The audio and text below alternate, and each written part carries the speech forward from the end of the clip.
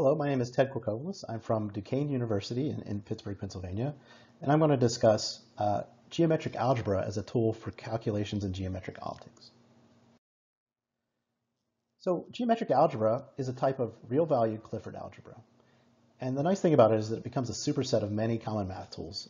You can include vector algebra, things like Lie algebras, tensor analysis, Grassmann algebra, quaternions, lots of things like that. And so in this talk, what I'm going to do is motivate why we want to use geometric algebra for optics. And in particular, I'll show you one new result that can be used without prior knowledge of GA, but GA is used in the derivation. For more detail on how to use GA, please see the references at the end of this talk. And for an extended version of this talk, you can look at my website here.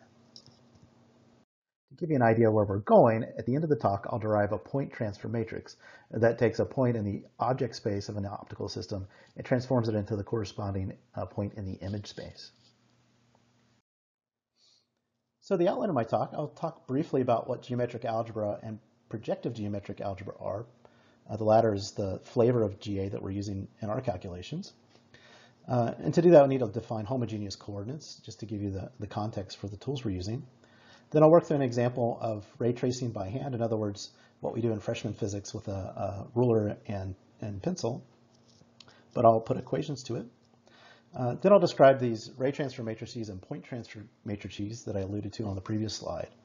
And I'll conclude with some comments about how these things generalize to the three-dimensional case. So geometric algebra is a real-valued Clifford algebra that's defined by a geometric product that is associative over vectors and a symmetric bilinear form, or in other words, a metric. So that's a lot of math speak, but one of the key results is that the product itself is not closed over vectors. So in other words, you can multiply two vectors together and get something else. You may get a vector, but you may also get a scalar piece or a bivector piece, etc. And so in other words, we relax our usual rule that you can't add scalars to vectors, and we allow these more composite objects to be valid pieces of our math. So why would we want to use this in optics? Well, some nice things happen. So rays, points, areas, and volumes, they have distinct representations in geometric algebra, but they obey unified transformation laws. In other words, reflections, rotations, and translations are represented the same way for each of these geometric objects. It has some nice numerical advantages. So these transformations can often be written with faster code and less round-off error than more conventional methods. The geometric constructions, typical of things that we're going to use in optics, have simple algebraic representations. And these, for example, the two examples I give here of an intersection of two lines or a line connecting 2 points are actually just represented by products in GA. So one nice thing here is that often we don't need to explicitly calculate distances and angles. They can just kind of be absorbed into our algebra. So that saves some of the headaches that students often face of remembering trig identities and those sorts of things. In particular, here we're using the flavor of geometric algebra called projective geometric algebra.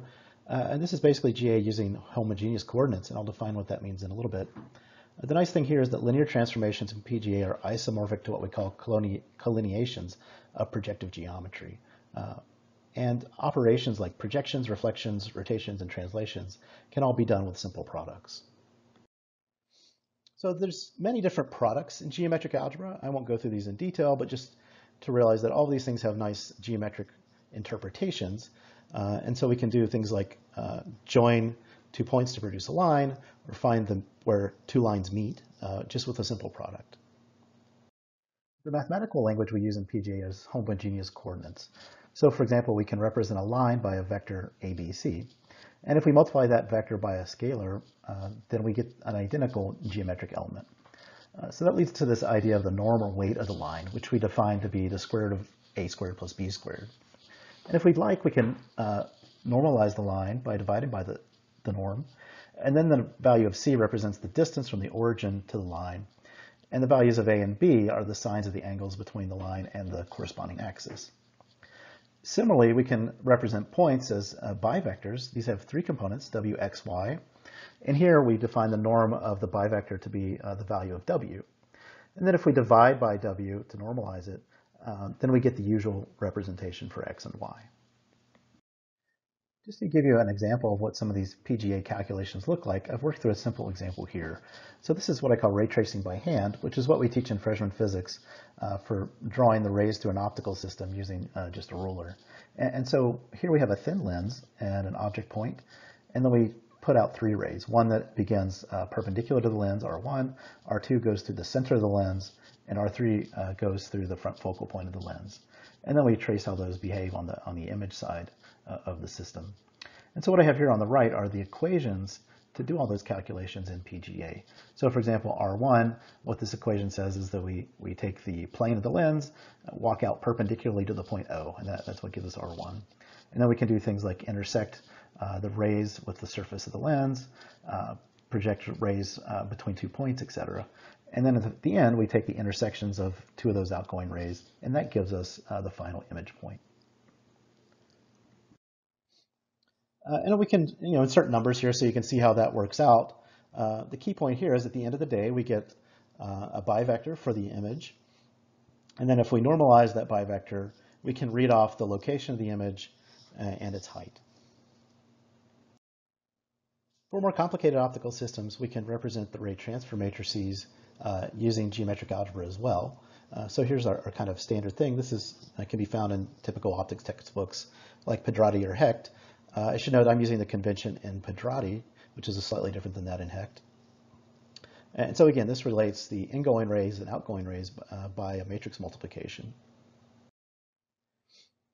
So the key result that I mentioned up at the top of the talk was that we can also derive point transfer matrices using the rules of geometric algebra.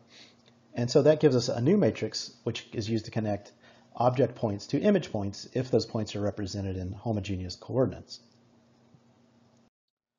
So the way this works, so first of all, we want to write our rays as vectors in PGA.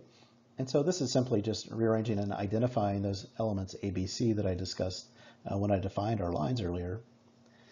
And then I can just basically append an extra row and column to our ray transfer matrices to see the correspondence with the notation we have above. Now that we know how our rays transform in homogeneous coordinates, we can construct the point transfer matrices. And we do this through the outer morphism property.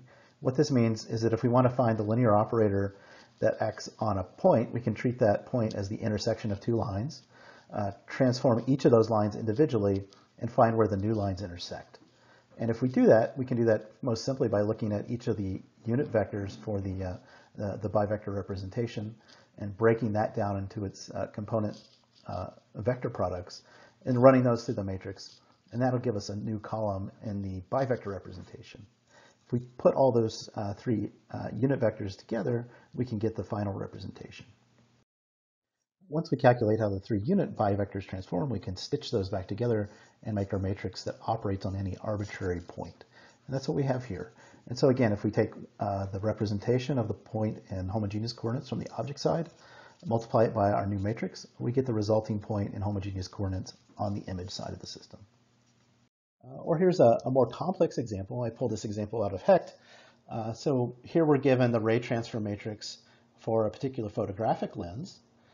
And you're asked to find the image from a particular object. And so, in Hecht, this takes about a page and a half to get the answer. But we can do it here in 2 lines, basically, just by forming the point transfer matrix, multiplying that into the object point, normalizing the result, and then we can read off the position in X and Y coordinates of the final image. So we can look forward to EAT 3D.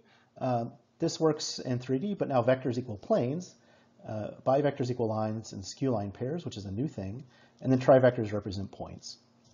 So these ideas of the ray transfer matrix and points transfer matrix also work in 3D. We can also represent Gaussian laser beams using skew line pairs after a paper by Arnaud from the 1980s. And then we can follow the same transformation rules as geometric rays. And then lastly, we can do more complicated things like keeping track of aberrations. So there's a lot of fertile ground to look at here. So I just want to conclude with a list of references, particularly this webpage, bivector.net. That's put together by Stephen DeKenink, and he has some great tutorial videos on using geometric algebra, and a few other references here. I'll stop with that, and thank you for your time.